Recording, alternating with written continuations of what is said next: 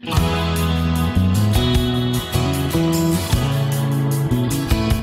to Motivated to Lead podcast, helping you become a better leader. I'm your host, Mark Klingsheim. Hi, everyone. Thanks again for joining us for our podcast this week. My name is Mark Klingsheim with SEMO Partners. Each week, we interview leaders and they share lessons learned from their careers. Our goal is to help you become a better leader. This week, we are revisiting a conversation we had last year with Kara Goldin. Kara is the CEO of Hint, which is best known for the leading unsweetened flavored water. And she's an entrepreneur. She grew her brand, which is a well-known brand, from the back of her Jeep when she first started. And she has continued to be recognized as a great business leader, as an entrepreneur. She has been named by Fortune's most powerful women entrepreneurs and Forbes 40 women to watch over 40. And she is an author. Her newest book is Undaunted. And she is also an active speaker and writer and hosts the podcast, The Kara Goldin Show, where she interviews founders and entrepreneurs and other disruptors in various industries. Looking forward to revisiting our conversation with Kara. So happy to have Kara joining us today. And Kara, I guess first off, and I'm sure people are aware of your product, Hint, but maybe they don't know some of the backstory of your career. And would love to just get just a quick overview of your career as we start the podcast. Yeah, well, thank you for having me. Very excited to be here. So I started this company, Hint Water, in case you're happen to be viewing this, but otherwise it's called Hint, and we are in over 30,000 stores throughout the U.S. today, and actually sell online on our site at drinkhint.com and then also on Amazon. But it didn't start out that way, and so it's a 15-year-old startup, and I started it with no experience in the beverage industry. I came from tech and prior to that media, and really was looking to solve a problem that I had around my own health, which I didn't even know how to define it other than the fact that I had gained a bunch of weight over the course of a few pregnancies and couldn't lose it, and then had developed terrible adult acne, which I couldn't figure out exactly why I had gotten this when I didn't even have it as a teenager. And then also my energy levels were just super low, which had never been how I would have defined myself. I never really had an issue with it. And so after leaving my role at AOL, which I was there for 7 years, I ran the e-commerce partnerships for AOL, and really was there during a time when it was, just an idea until it became $1 billion in revenue to the company.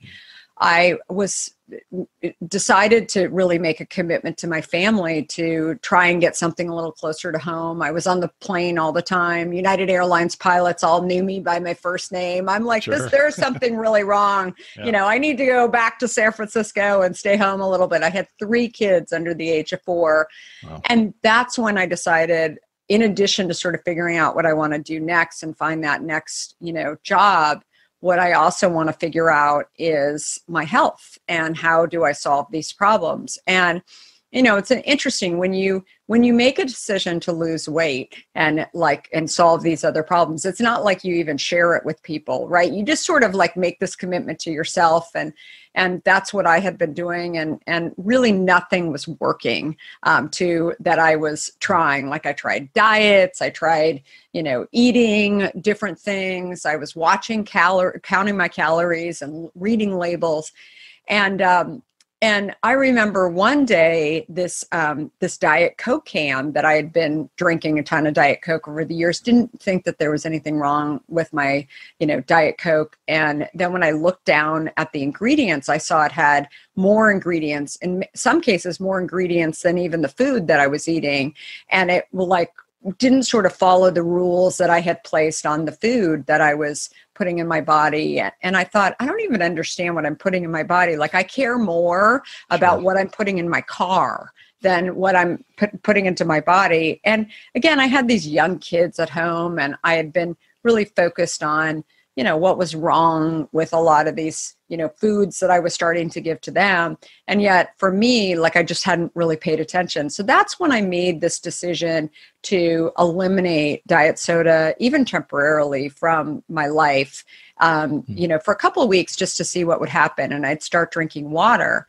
And that's when, I started slicing up fruit and threw it in water in order to get myself to drink water, because I hated water. I thought it was totally boring. I had convinced myself for years that my diet soda was actually like water somewhere in there, and forget about all the rest of the stuff. But again, because it was calling itself diet, it was labeled diet, it probably was fine. Like somebody's watching out there. Right. And that's when 2.5 weeks later, after making the shift, I lost 24 pounds in 2.5 weeks. It was like, boom, wow. All of a sudden my whole body adjusted. My energy levels were back. My skin cleared up. And so it became this obsession for me that I thought, why is the world so trusting of like these words and these labels, like diet, like low fat, like vitamin, like all of these things. And yet they're like willing to do really hard things, like go on a diet or live with like health issues because they believe, and they're not doing the research, or they haven't had the experience that I've had just by making this tiny little switch in my life. And so I was kind of living with this like concept and sort of this lecture that I would share with people, just to kind of get their opinions. And I'd learn about all these different products that were out there, like vitamin water, that had sort of fooled other people. And that's when I started looking in my local grocery store for a product like Hint, where it was just fruit and water and no sweeteners. And I was shocked that there wasn't anything that was still water. There were carbonated versions of the product that had a lot of sodium in it. Since, in the last 15 years, there definitely are carbonated versions that don't have sodium in it. But at the time, what I really wanted in order to drink a lot of water was a still format. Because if you drink too many bubbles, like you can't drink most people can't drink 9 carbonated beverages in a day. Sure. Like they'll blow up, right? So that was like the theory behind it. And, and part of what I write about in my new book, and is Undaunted, Overcoming Doubts and Doubters, is that I kept thinking that I'd like this product to be out in the market. I didn't have any experience. I had been a successful executive, but I, certainly didn't know what I was doing around beverages. I thought I have no idea how to get it on the shelf at the store. Then another hurdle with how do I actually create a shelf-stable product? How do I figure out the distribution?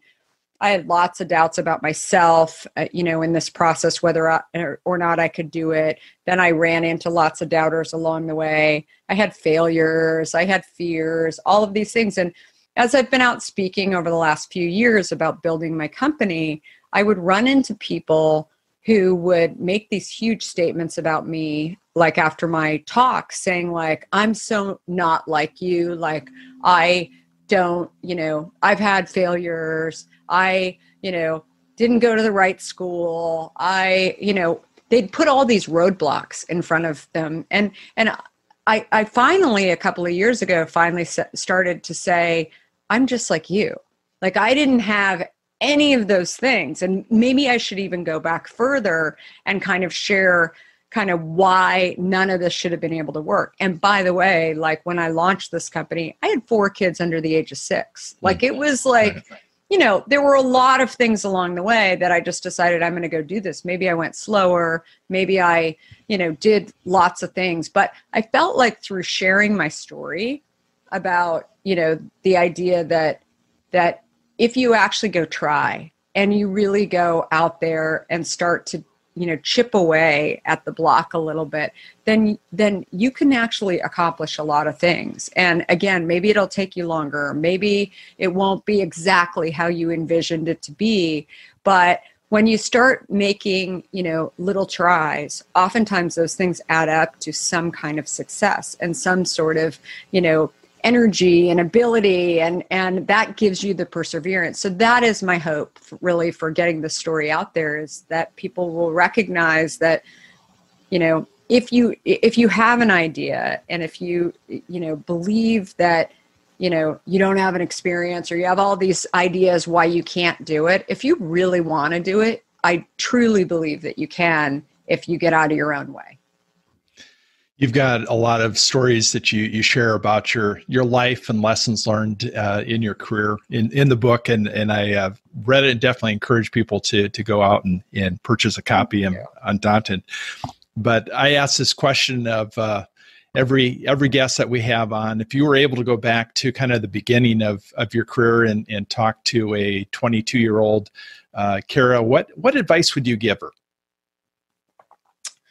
So gosh, so much along the way. I mean, I think I always believed that doing something that I wanted to do every single day was critical. I mean, even going back to like being an athlete, like I always felt like I want to focus on the things that I want to do. Sometimes I had to do things that I didn't want to do in order to even be a gymnast. I had to go, I'm not a good dancer. And so for me, like doing floor exercise, you got to have rhythm, like to be able to do that.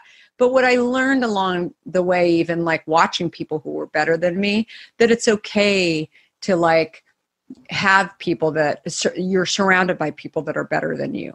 Right? Like it's at certain things, right? And be confident in what you're ultimately, what you can do really, really well too. And so I feel like there's so many things that I've done along the way that, again, I hadn't sort of crystallized them and defined them as things that I already believed. But I would say now I would, and frankly, what I tell my, kids is like, figure out what you want to do every single day, right? Like, and maybe there's stepping stones along the way that you're doing stuff that, you don't hate, but you're not like, super jazzed about it. Like, sure.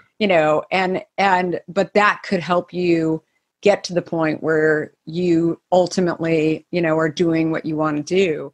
And then also, I think that if you believe that you're smart, and you've been able to, accomplish things along the way. Like no one told me when I was 22 years old, that I should look back on my life and think about all the hard things that I've accomplished, because those will actually prepare me for things going forward. Right? Like instead, you're always like, people are always like, oh, look forward. Yeah, look forward. But the reality is that so much of what prepares you to look forward to is the stuff that you've accomplished. So I'm a huge believer that, the more, challenges you've had, maybe those challenges came out of risks that you took, those actually make you able to sort of weather the storm going forward. And so connecting those dots, and again, I think you do that with age, frankly, right. Where you're able to like look back and say, God, that was really bad. I know how I felt about it then, but it's going to be okay. Right. And so that would be the biggest pieces that I would say to my 22-year-old self. Now, in your book, you share a story, and I've heard you talk about this, just some of the roadblocks that you've had. You started this company, you went through, there was a difficult time in our economy, just a lot of different things that would happen. And I think a lot of times that inner voice that says this isn't going to work, or, I can't do this, I just don't have what it takes. Go back and talk about that story from Starbucks. I love that story, just how that, things were going well, and then all of a sudden you hit kind of a major wall, and how you handled it. Yeah, crazy time. So we get into Starbucks, which was, a huge celebration, right? We're in 11,000 Starbucks. They're taking one flavor, the blackberry flavor, and very exciting. And so, I thought I was being super smart by saying, okay, so what is success? Like how many bottles per day, per store, however you can equate it? Like, sure. When will we know that you guys are going to be happy with us? Like and also we have to produce that much product. And so took us about 6 months to sort of hit that goal of what they wanted us to be doing. And a year and a half into the conversation, I'm feeling great. We're like over, what they wanted us to ultimately be selling almost by 3 times. I mean, it was crazy. And so I'm feeling pretty confident. I'm looking at my, beautiful reports every single day, just thinking, we're killing it. It's great. We get an email from the buyer, the new buyer at Starbucks, who shares with us that she wants to do a phone call, and then we get on the phone. I'm like, super nice to meet you. We love working with you guys. And basically her news was, sorry, we're going to discontinue the product. I'm like, wait, what? You must be talking to a different vendor. You can't be talking to us. We're killing it. We're doing great. And she said, yeah, we've, had some strategy meetings. We're going to go in a different direction. We're going to put more food in the case. It's like higher ring, higher margin, all of these things. So it was rational, right? Like it was like she was laying out exactly why they were making this decision, but it didn't work for me. Like it was not going to be like a good situation for me. And P.S., I had lots of product in the warehouse, and 40% of our business was actually sitting with Starbucks. And again, like that is something that, probably when I look back on was probably the biggest thing when I shared with my team, and also potentially share with my investors. That's what I was thinking about, and what I feared, right? And that I had made this like horrible mistake to be sitting here cruising along thinking everything's fine, and then all of a sudden it wasn't.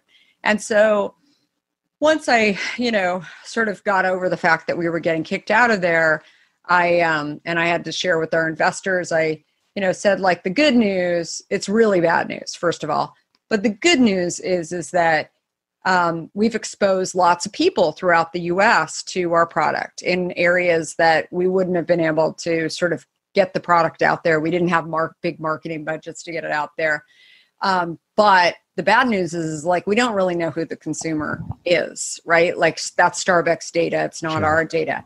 So shortly after kind of having this epiphany, we get this phone call from Amazon, and Amazon says, hey, we're doing this grocery business. It's great. Like, and we'd love for you to be in it. How long will it take for us to get product? And I'm like, well, I got all this product in the warehouse right now. And they're like, oh, we buy it at Starbucks all the time. We love your product. And I'm thinking, oh my God, like, it's like it's a bad name right now sitting in my head. Right. And so I didn't even have the nerve to like share with the Amazon buyer that, we're not in Starbucks anymore. All I said was, we have a ton of Blackberry Hint in our warehouse. Would you like it? I can send a truck today. Cause I'm thinking I got to get rid of this product or, kill it. So it gets on Amazon. We become like one of the number 1 products in Amazon grocery. It's like, amazing. And then about a year into that relationship, I've kind of forgotten about Starbucks, except that I kept saying, I'm never going to have so much weight in one company's hands that could make me feel the way that I felt. Like I had been smartened up to sort of like know what I had done wrong. And that's like one lesson that you're supposed to learn from that story too, is like, I wouldn't have felt so bad about myself and about that story and been so stressed and feared if I didn't have so much weight sitting in one thing, right? And you can use that example in a lot of different areas of your life, right? You care about things when they actually have a lot of impact, right?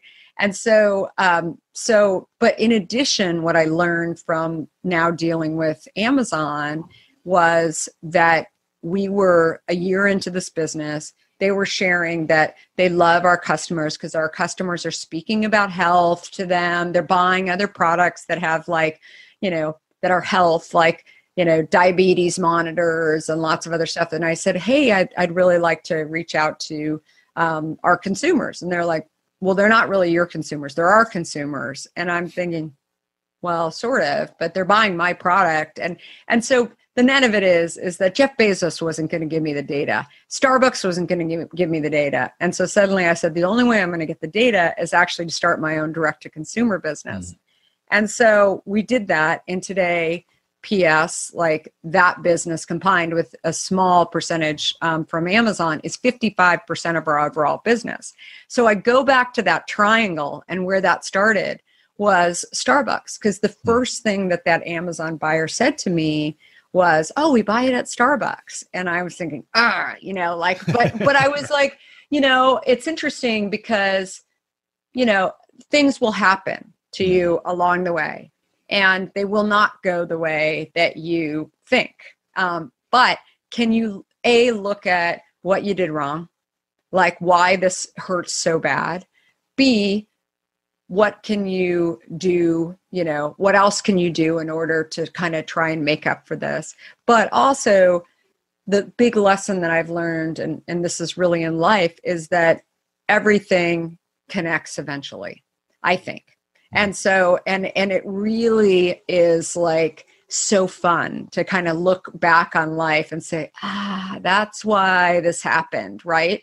And so then nothing's ever a waste of time, or I should have never done that, because I really believe that Amazon, or maybe our direct-to-consumer business, which is so successful today, we would not have had that, epiphany, or maybe the courage or whatever to do those things if we didn't have kind of, I view it as really this triangle. It all kind of connects in there. So again, so many lessons there, but I think it's oftentimes something that, whether you're an entrepreneur or, you're thinking about this year and living in the pandemic, as so much has gone wrong. And, and instead I always look at, when hard things happen, figure out what you can gain from them. And I think that that's an important thing for everyone to, look at moving forward.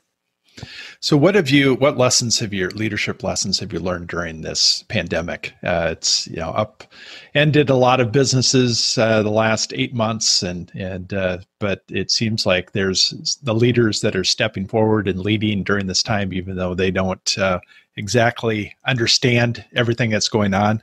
I think in your book, you had a chapter that was entitled "Building the Airplane While You Are Flying It." And I think that's kind of this year a little bit. Mm-hmm. Yeah. I mean, I think that the biggest thing is that, you can't always control things, and you can't always forecast things. We couldn't forecast, we didn't forecast a pandemic. Maybe there's some people out there that did, but not us. But we were pretty darn prepared to actually be able to kind of, weather the storm. That's how I view it, or fly the plane while building it. And so I think really figuring out what things work, that we have control over, what things don't work, and, continuing to diversify our, ways that we get revenue into the company too. We didn't have all our eggs in one basket prior to this. We were constantly looking at, not necessarily planning for a pandemic, but really thinking, okay, let's go try these things. Oh, those are working pretty well. Let's still, coddle this business over here and this business here. And so, today we view ourselves as an omni-channel brand that is really focusing on the customer. But if you only have one channel, when, things get interrupted, like we have a huge business in offices. Well, offices closed. That's beyond our control. And did we predict that offices across the US would close? Nope. I mean, we didn't, but because we had these other channels, we were able to, really redirect kind of, what we're doing. So I wouldn't say that there's any different lessons from this pandemic that I learned, other than the fact, that being prepared doesn't always mean that, you've got a checklist, right? You operate your business in a way that is smart, right? As smart as you can possibly be. And then going back to something that I talked about earlier, that, 2009, just as an example, during the financial crisis, I mean, that was a really tough time for us. It was a tough time for a lot of businesses. But what I learned is that you just don't really know how long things are going to take. And so I was looking at March and saying, look, we've got to get money in the bank. Like, I want to have enough money for the next couple of years. And a lot of people were like, oh, remain calm, do this. I'm like, no, our business is doing really well right now. We should go out and raise. And people were like, ha, ha, ha, you're not going to be able to raise during a pandemic. And we did. We raised a ton of money in the middle of it on Zoom. It was like, and so again, I think that is, you can always get stuff done if you have your business set up properly and, you're running it in a way that is, maybe you're a little paranoid, right? You're running it in a way that there could be a pandemic, and but also like celebrating the wins and celebrating sort of what you've been able to accomplish in the past. I think it just goes to what I was saying earlier, really helps you to kind of manage not only, yourself and your business, but also your people, saying, like, look, we've been through stuff, like, we got this, like, stay well and, and keep pushing forward, but also, reminding people that they can do it, I think is really the key thing that I've learned, and really the importance of, this time for me. Yeah, we were talking about one of your employees that I've had contact with and saying how good she is. And you've hired a lot of people in the last number of years. What are some guidelines that you give as far as to people that are looking to hire maybe their first leadership team? Well, I think I've always had this theory that that understanding sort of what you're like really good at doesn't mean that you can't touch other things in the company. So what I always explain to entrepreneurs is that, something as basic as like a balance sheet, really understanding every aspect of the company, I think is really important. Even when we're innovating, we just did a hand sanitizer, and, as I'm calling like different plants and talking to people, they're like, aren't you the CEO of like a water company? I'm like, yeah, but I like to, get in here and really understand and really start it, kickstart it, so that then I hire people that are better than me. So don't be afraid to like roll up your sleeves and get a little dirty in the process, but then also hire people that are better than you. Because so often, and I think this really holds true for even non-C-suite people, like,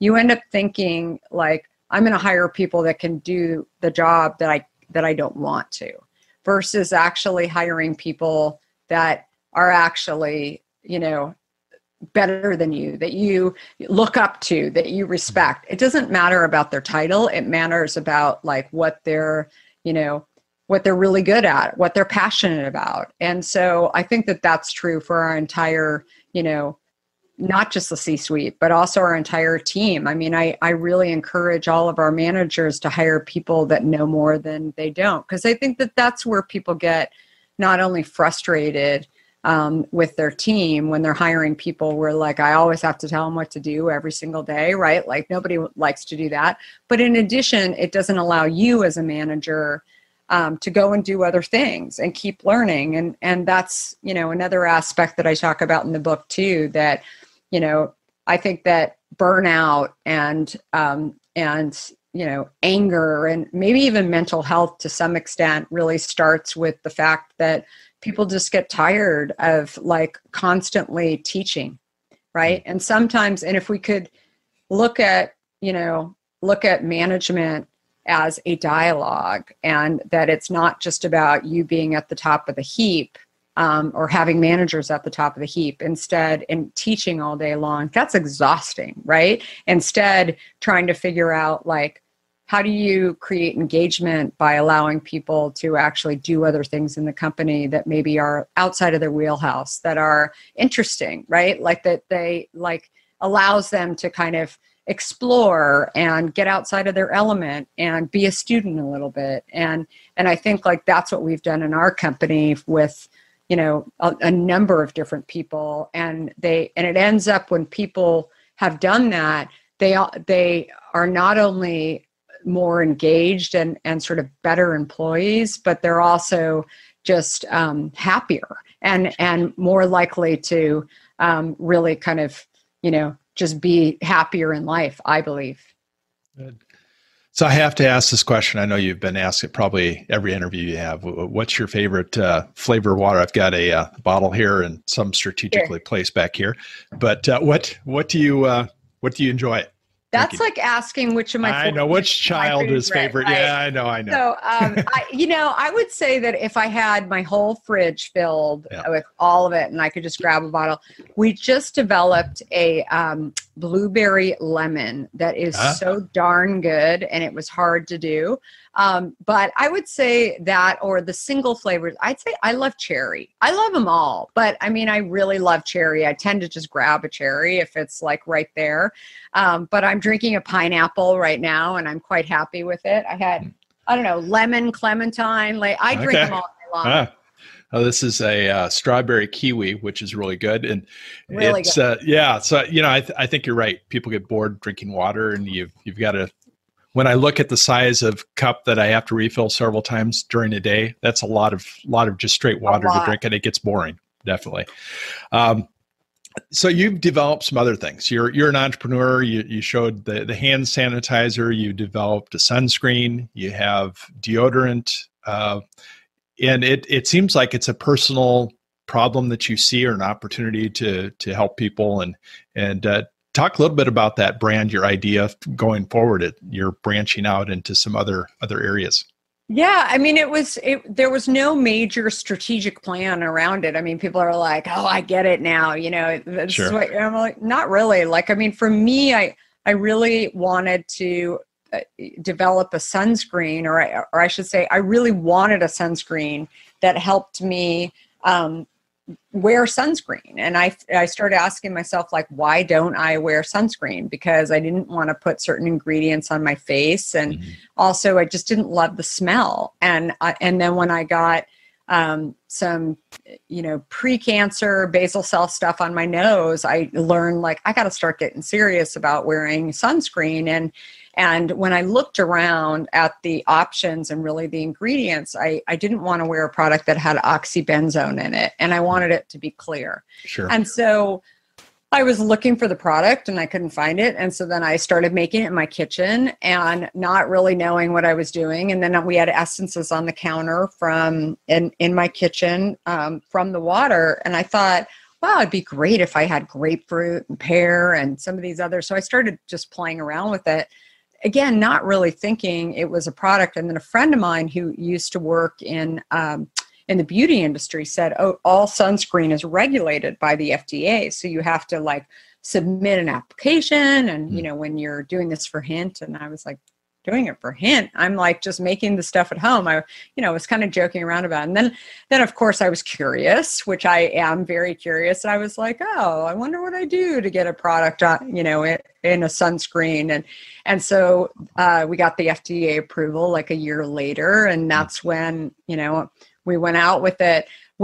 Hint was just a holding name. I figured I can change the name later.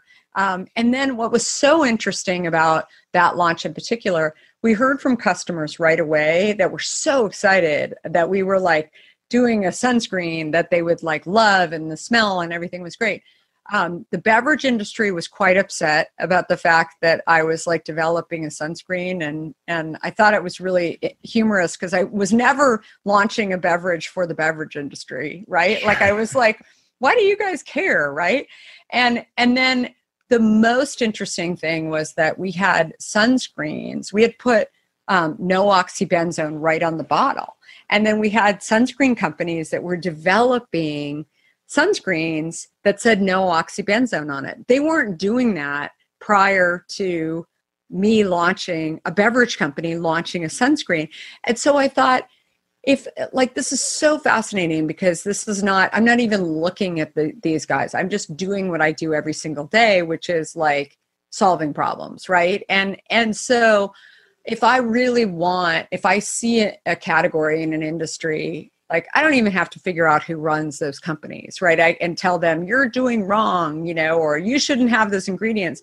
I can actually build a brand and launch a company or launch a product and tell them what I think is wrong with their product.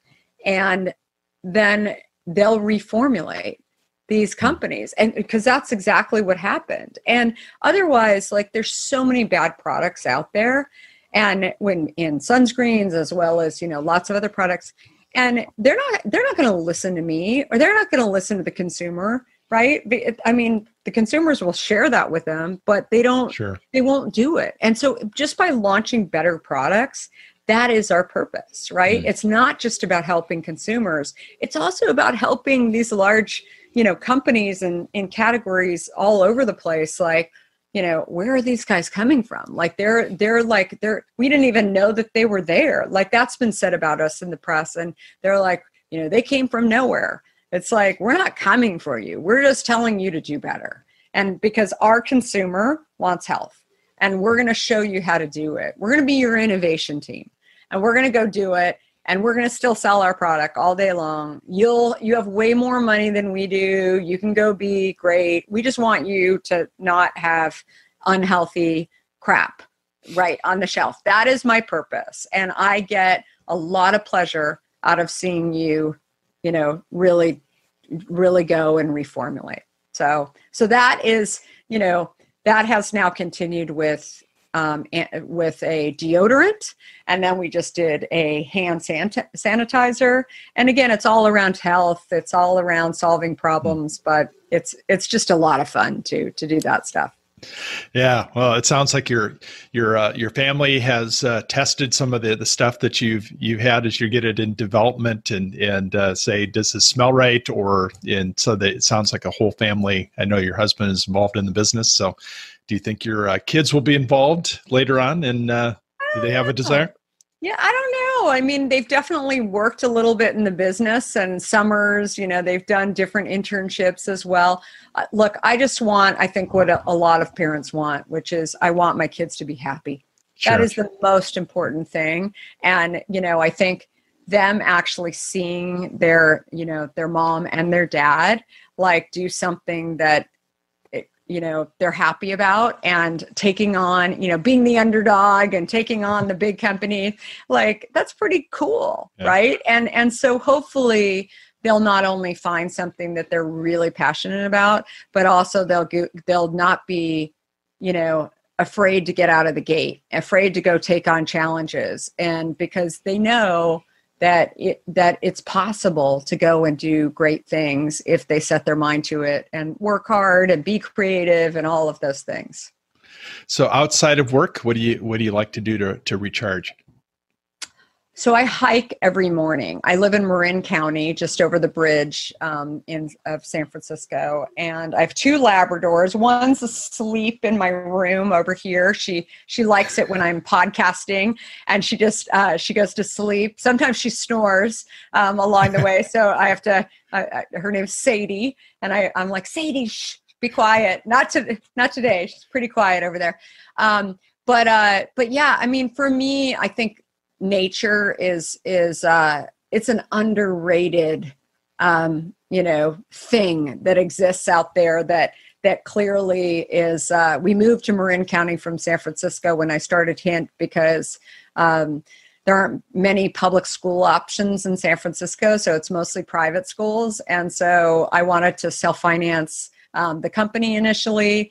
And so we were like, we have 4 kids, let's go for free school somewhere. And so we ended up moving out to Marin County for that. And I'm so happy I did. Like, I didn't know how much I would really appreciate like nature and really crave it. And now when I'm traveling a lot, not during COVID, but prior to this, like, I've just found that I'm constantly wanting to hike and get outside and explore. And it's always, even if you go on the same trail, there's always something different, like different trees, different animals. Sure.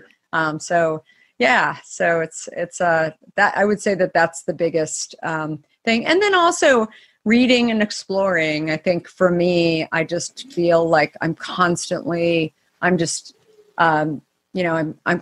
hoarding information. Like I love, reading about entrepreneurs and people who have challenged themselves and whether it's reading or listening or, whether it's on Audible or TED Talks or, Sure. I'm constantly looking for that.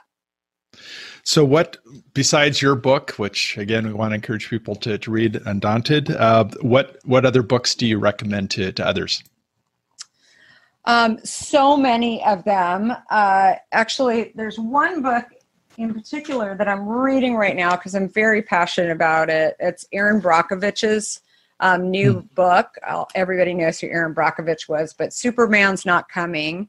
And it's really talking about something that I'm very passionate about, which is she terms it as the national water crisis, which is, really what's in our water supply. And unfortunately, a lot of people don't really know, the stuff that is sitting in our water, not only lead. Everybody had heard about Flint and New Jersey to some extent, and sort of, the fact that water supplies had to be shut off. But there's this other ingredient called PFAS, which is in our water supply, that actually is a known carcinogen that is pretty darn bad. And they're actually finding that it may be tied to people being able to develop antibodies from COVID.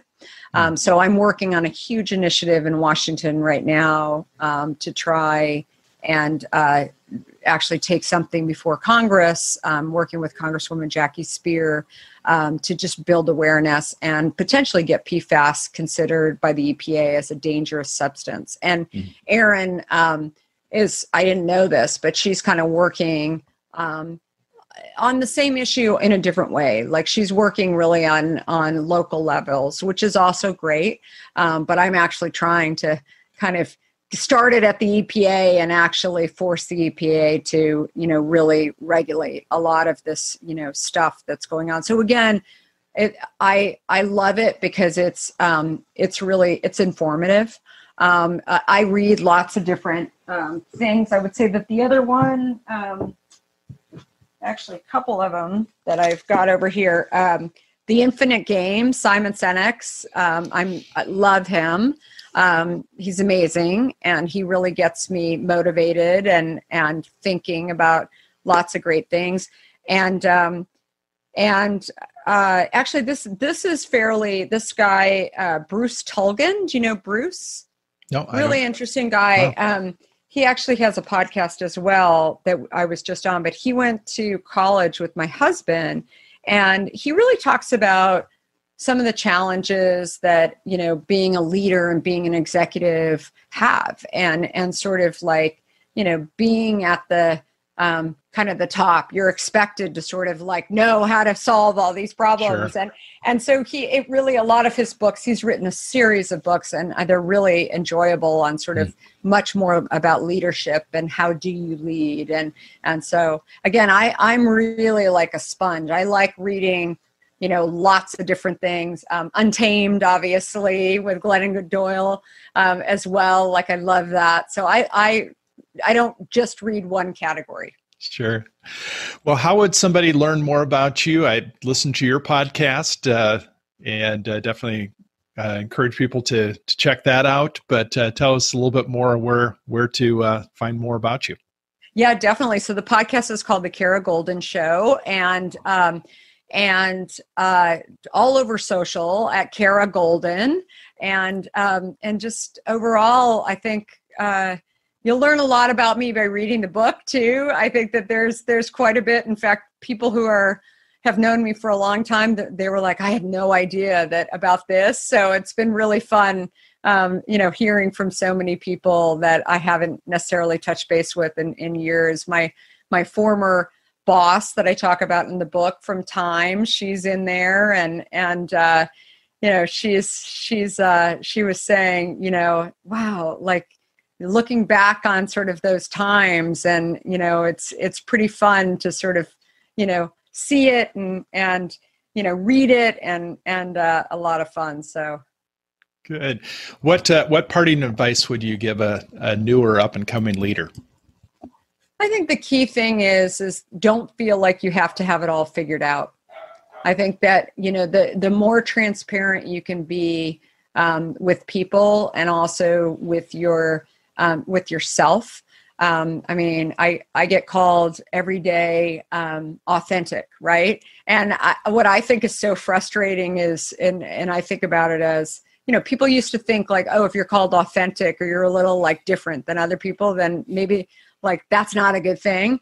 What I find is like more and more, you as a leader, you tend to be much more approachable when you are authentic. There's so many, people gravitate towards you when you are actually sharing that you don't have it all figured out, that maybe something happened to you in the past that that was not a good situation, and here's why, you have opinions about sort of moving forward in a certain way.